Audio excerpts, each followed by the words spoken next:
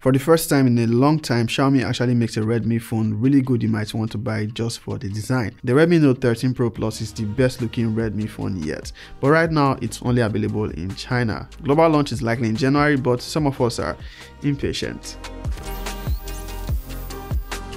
Xiaomi released the Note 13 Pro Plus a few months ago as a China-only device, and every fan of the Redmi series or tech enthusiast took interest, including yours truly. Now, in all honesty, I actually picked up this device mostly because I like what they did with the design. Normally, I would have waited for the global launch, but we all know Xiaomi might make this version exclusive to China. I didn't want to take any chances, plus there seemed to be a lot of interest in it from my audience, so I decided to pick one up. Correct me if I'm wrong, but this is the first device in the Redmi series with a leather finish. But not to praise the device too much, looks are not everything. Leather finish aside, what makes this device special? What is under the hood hides the software and overall experience. That is what we hope to find out with this review. The Redmi Note 13 Pro Plus costs about $350 when I got mine, but I can see it's already going for about $320. I got it from GitStop. You can also pick one up from AliExpress or through eBay if you don't want to wait for the global launch. However, it has the Chinese ROM, so bear that in mind. The seller at GitStop installed Play Store and the necessary needed Google services, so I didn't really get to remove the SIM myself, but I did a factory reset after getting it and still found my way around getting Play Store and my required Google apps installed. You can actually install Play Store directly from the Get Apps application, so it's not that difficult to get Play Store working. It supports English, so you can select that when you set it up. You can remove all of the pre-installed Chinese apps you don't need. Note that while it's set to English and you have Play Store installed, you still get Chinese notifications. You can disable notification access and you're pretty much good to go on a cleaner experience. The Redmi Note 13 Pro Plus is a really sleek phone, and I do hope this leather version gets released globally. Now, there are two other color options. I think there's black and white. Both of them have glass on the rear. This one is multicolored with the majority of the back panel in purple, while the camera area has light blue and the part with the Redmi branding is of light green. Not quite sure what color to classify the part having the flash, but you get the gist. It's multicolored, or multicolored, however you like to pronounce that, but not in a way that looks unpleasant. As a matter of fact, it gives it that unique look. Xiaomi were kind enough to listen and put in a better quality protective casing, not the typical transparent one that changes color over time. But as good as this case is, it looks terrible having it on this leather version. It actually has the beauty, yeah. It doesn't look great. Now, if you're fancying getting this version and you want a case on it, you might have to go for a transparent one. Personally, I've been using mine without the case, so if you are going the same route, you also want to maintain it properly and be wary of stains that might not go away. So far, mine looks just fine. It has flat frames, flat enough to stand on its side, top or bottom frame without support. It looks like the frame is made of aluminium. Now, I like the leather finish. It's a lot better than the high gloss we got on the Redmi Note 12 Pro Plus from earlier this year. If you actually pay attention to the design in comparison with its predecessor, aside the leather finish, it is pretty much the same thing, particularly the camera arrangement. Just remove the camera bump and you have the same camera pattern. But I love that it looks significantly different and much better nonetheless. But now that I think about it, it actually looks more like the Redmi Note 12 Turbo. With the Redmi Note 13 Pro Plus, we finally get proper ingress protection. That is an IP68 rating for water and dust resistance. I believe that's a first for Redmi phones. They have always been stuck at IP53. So, good news, you can now dip your Redmi Note 13 Pro Plus in water for some time with no fear. I'll still avoid salt water and chlorinated pool water though. Now, I also love the fact that it comes with a curved AMOLED display. Some might prefer flat displays, but I think curved displays are awesome. This one looks great. It's OLED and has HDR10 Plus support, Dolby Vision, and its Gorilla Glass Victus protected. Also, it got up to 1800 nits in peak brightness, so using it outdoors is not going to be a problem.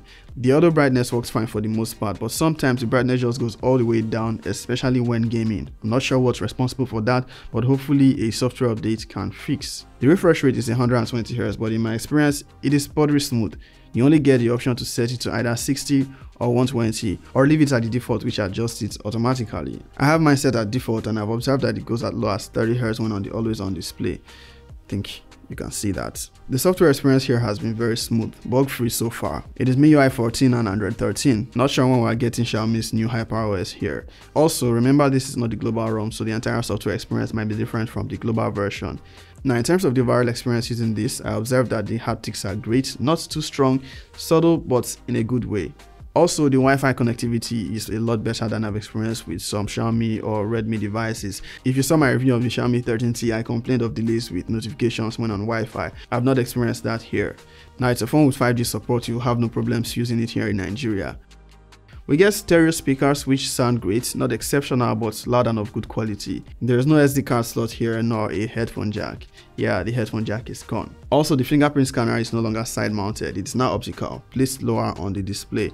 It works just fine, but sometimes there is a slight delay to unlock, other times it works just fast. The Redmi Note 13 Pro Plus comes with 12 gigs base RAM and 256 gigs of UFS 3.1 storage. Now that is faster storage than the UFS 2.2 on the previous generation if I'm correct.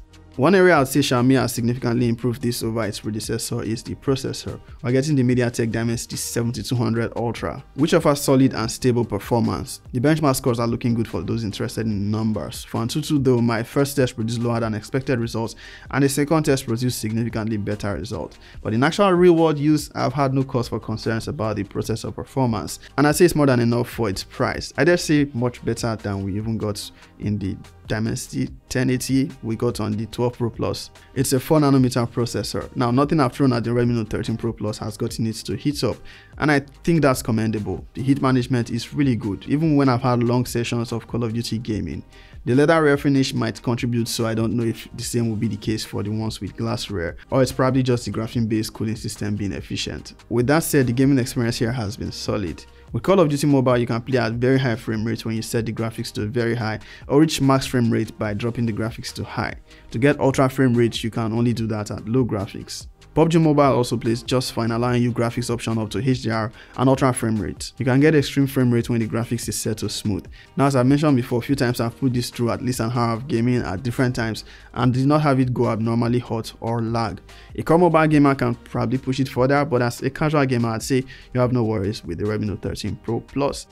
The battery on the Redmi Note 13 Pro Plus is 5000 mAh and it lasts just as good as you'd expect, giving you a full day of average to heavy use. It supports 120 watts charging and it comes with the charger in the box. Xiaomi claims it can charge from 0 to 100 in 19 minutes, but that's not my experience. It took about 23 minutes to charge from 18 to 100%, even with boost charging enabled. Now, even when I had the Redmi Note 12 Pro Plus, I never got it to charge from 0 to 100 in less than 30 minutes. Don't get me wrong, charging your phone full in 30 minutes is super fast, more than enough charging speed. Just note that you might not get the advertised 19 minutes. And no, even with the phone powered off, it doesn't make much difference.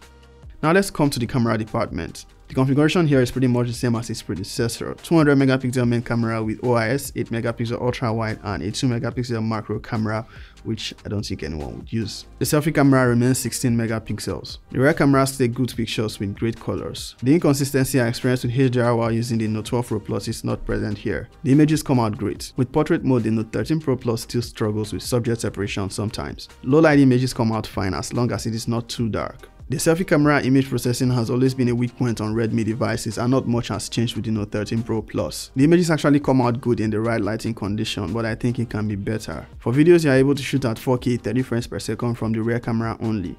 I say the stabilization is great for a mid-range device. You also get the option to shoot at 4K 24fps or 1080p 60fps. On the selfie cameras with most Xiaomi mid-range phones, we are stuck at 1080p 60fps. Okay, so one thing about Xiaomi's devices, particularly the Redmi and their mid-range devices, is the fact that from the selfie camera they only do 1080p 60fps, and the Redmi Note 13 Pro Plus is a device with a processor that should be capable of shooting 4K, but Xiaomi doesn't do that for reasons best known to them. The Infinix 035D has a lesser Dimensity 8020, and that can shoot 4K 60fps from both the selfie and the rear camera. So if you fancy shooting 4K from your selfie camera, you might want to go for that as an option. It should be around the same price as Redmi Note 13 Pro Plus. But then, what do you think about the 1080p 60fps video quality? And then what do you think about the sound quality? Because I'm outside by the road, so it might be a bit noisy. The Redmi Note 13 Pro Plus is a solid phone, and I really hope the exact same specs get released globally. Also, this later version. It is an improved device in most areas over the Note 12 Pro Plus, and I'd say it's a solid successor. Since the Redmi Note 10 Pro, this phone I'd really say checks pretty much all the boxes for me. That's assuming we get the same when launched globally. Also, we still need some improvements to image processing, especially with selfie. I really didn't find satisfaction with the Note 11 and 12 series, and I'm sure most Redmi fans will agree with me, but this one is solid. With that said, you can wait for the global launch, or if you're impatient like me and you're cool with the Chinese ROM, you can pick up this one. If you've enjoyed this video, you should definitely check out my review of the Xiaomi 13T right here, or this way for another video YouTube believes you like as well. I'm out.